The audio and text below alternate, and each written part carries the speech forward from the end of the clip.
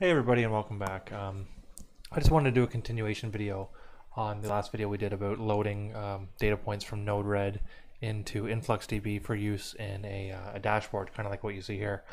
I know it's been a little while since I did a video. We recently had another daughter and that's been taking up a lot of my time, but I think I have enough time here to maybe squeeze one more out and possibly one more after this. But anyway, let's get started.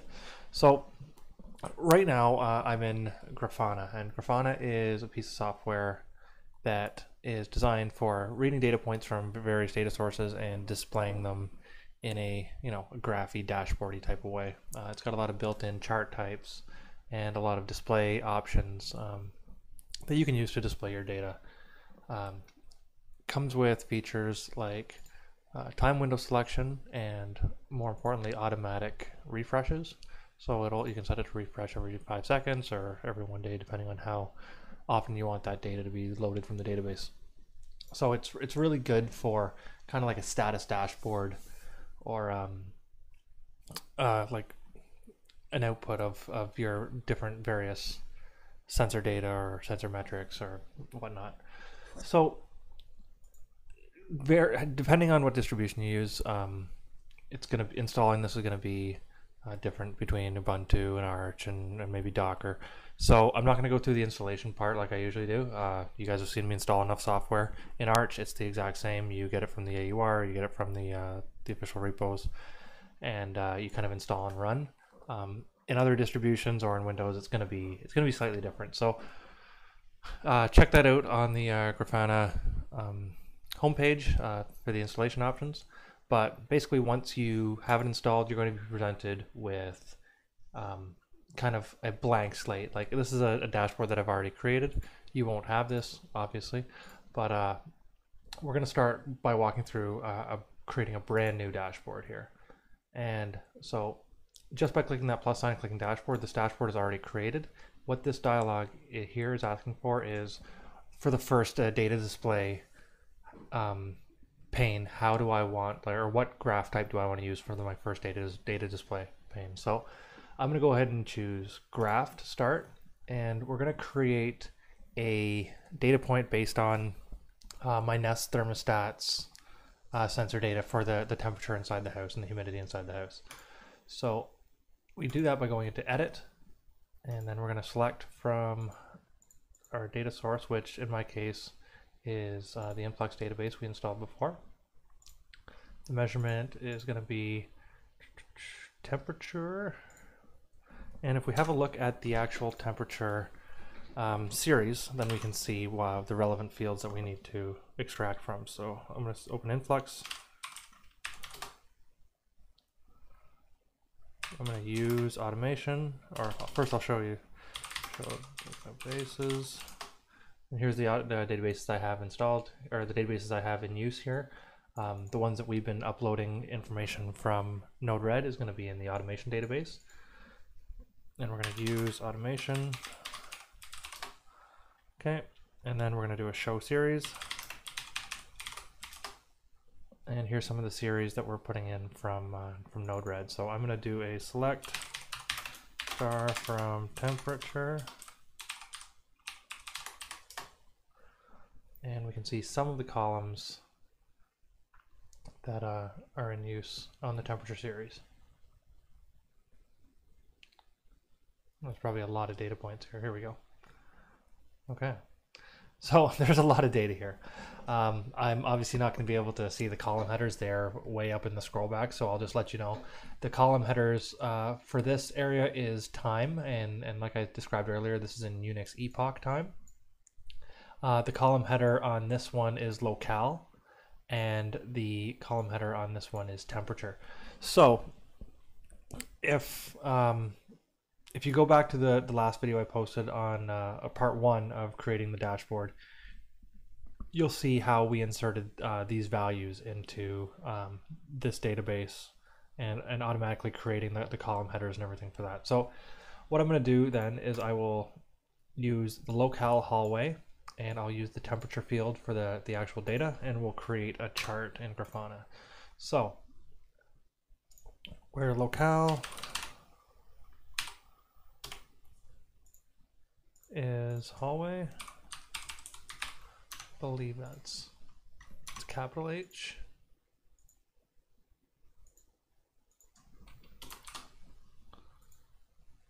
Okay. We're going to be selecting the temperature field, and we're going to be selecting the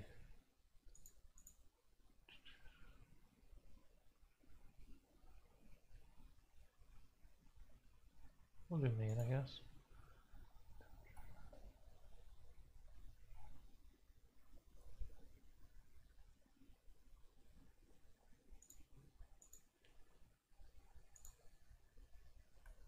We'll do fill none. There we go. So this is the last 6 hours of my house. It might be a little more interesting to go over the last 24 hours. And we can see how the temperature changed inside my house over the last 24 hours. Let's even go further. We can go this week. This week so far. Yeah, so here we can see the temperature variations recorded in my house by the Nest thermostat. We're going to keep it formatted as time series, and we will call, we'll alias this as hallway nest. Okay, so we've created this graph. It's not super interesting because, you know, it's just showing me the temperature inside the house. We're gonna add a couple more different data points here, and we're gonna kind of show how the temperature varies from room to room in the house. So this one's being taken from the hallway. I'm going to add in some of these other data points that I collect. We'll add in, let's add in garage and nursery.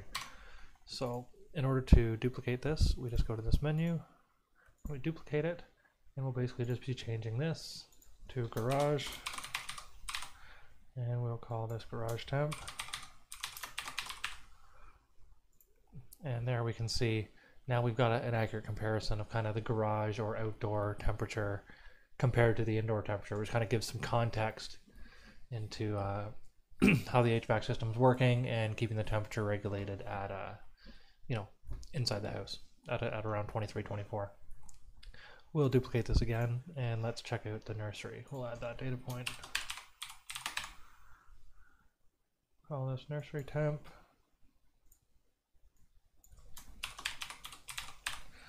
And let's call this hallway nest temp. Okay, and we can see here again we've got some more data coming from another one of my temperature sensors in my daughter's nursery, and we can see how this temperature kind of varies. Being on an upper floor, it's a little colder because I guess it's closer to the uninsulated or not very well insulated attic, but we can see kind of the relationship between the hallway Nest thermostat on the main floor, where there's, you know, more heating ducts and everything, and the nursery temperature. And we can also see that compared to the outdoor temperature and how the outdoor temperature influences both of these. So that was pretty easy.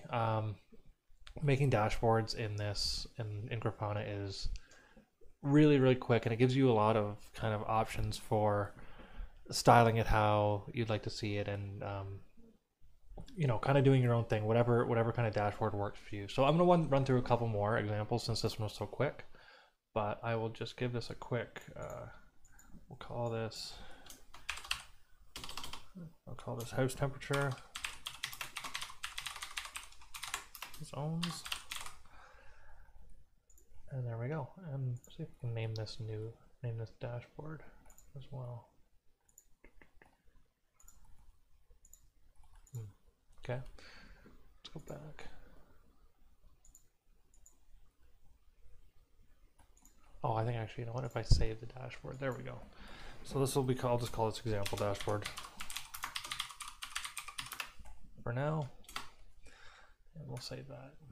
There we are. So that's how you name the dashboard and create a simple graph pane. If we look at my Briar Hill dashboard, I've got a couple others. Yeah, I'll save this. Save. This is kind of an interesting graph to add to below a temperature, below an indoor air temperature graph like this. You can see that the how the HVAC has been operating, and you'll be able to see on here, you know, how long it's been on for, how many cycles it does in a given amount of time. So let's actually add that below as well, and I'll show you how we do that. go back to example dashboard, and we'll add a graph. Oh, I just went to new dashboard, didn't I? Let's go back to example dashboard, discard that. We'll add a new graph here, and it's going to be a graph. Let's edit it. Okay, so in here, I think I was pulling from the HVAC states. Let's have a quick look at the series I have in this database again.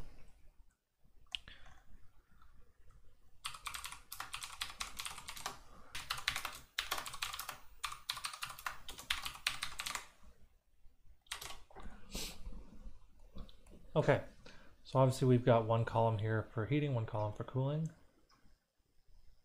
and one column for if it's on or off.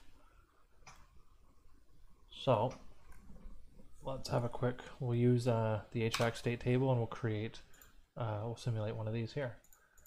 So go back to example dashboard, we'll create a new panel, it'll be a graph, and we will say panel title and click edit. And we're going to be taking it from the automation influx data source. We're going to be using the HVAC state measurement, where I believe the two columns are heating and cooling. Oh, actually, you know what? That's not necessary. We're actually going to be using locale. Locale is hallway nest.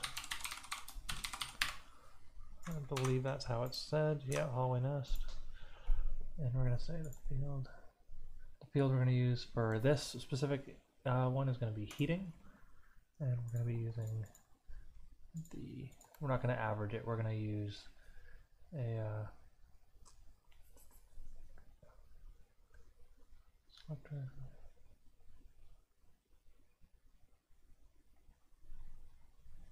Top answer in that section. There we go. And I think, okay, we'll go into display and we'll set this to lines, staircase, and we'll set the fill a little more opaque and the color a little more appropriate to make it, you know, red for heating. And by the same token, we can go back and duplicate this metric and set it for cooling. So we're going to say heating on that, cooling on this one.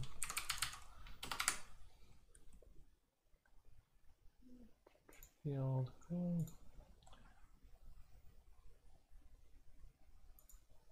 Set this red again, set this one blue. And we will again go to display, make sure everything looks good here, which it does, and let's go back.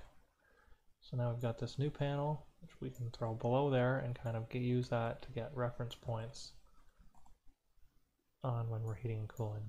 Just to make it look a little bit nicer, we'll go back in here and we'll get rid of some of these axis titles. So we're gonna not, oh, we'll show that, yeah, sure, but we're not going to show axes. There we go. Because this is going to be self-explanatory enough, and we'll be, if we put it right beneath the other graph, we'll be able to use the other graph's, you know, that time display. I've set the panel title and title. So we'll call this HVAC operation.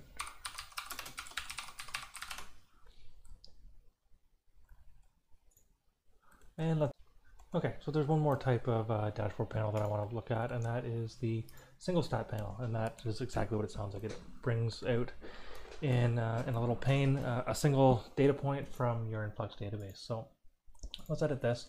Let's quickly just go grab a temperature. Since we're dealing with HVAC stuff here, we'll grab another temperature. Let's say the garage temperature, and we're going to go to temperature, where locale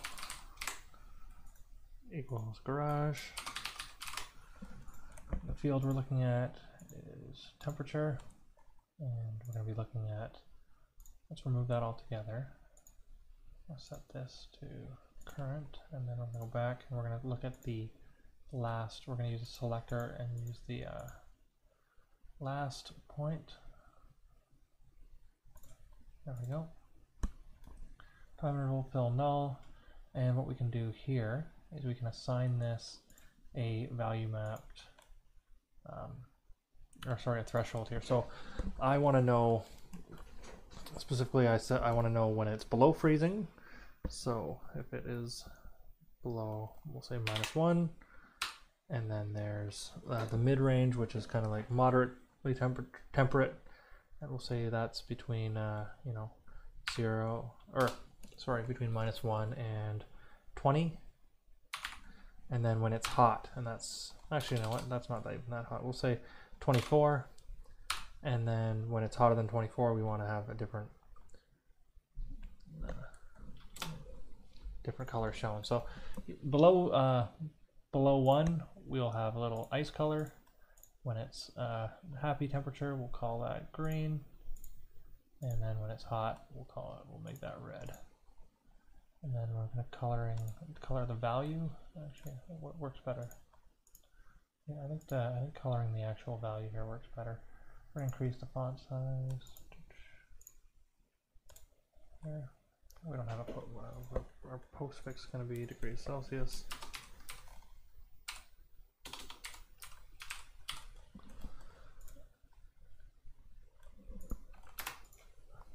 You can stylize this however you want. And this kind of shows, the a little bit of the history and a quick at-a-glance view of how what the current value is of your metric of choice. So if we go back here, usually these are a little smaller. We can throw that down there, and we'll call it, outdoor temperature.